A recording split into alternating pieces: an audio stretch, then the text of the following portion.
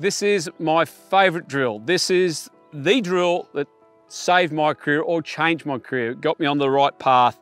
My golf coach at the time, I was a big overturn. I'd had my feet wide apart. I'd overturn this way. I'd come back under, hold on for dear life, and hoping the ball didn't go to the right.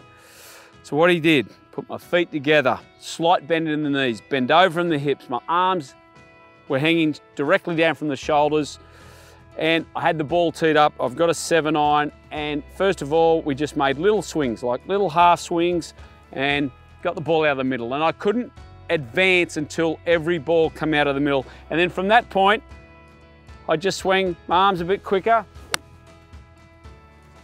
and my body was moving less. So the key to this drill is less is more. We want our body to move less. We want our arms and our shoulders to turn.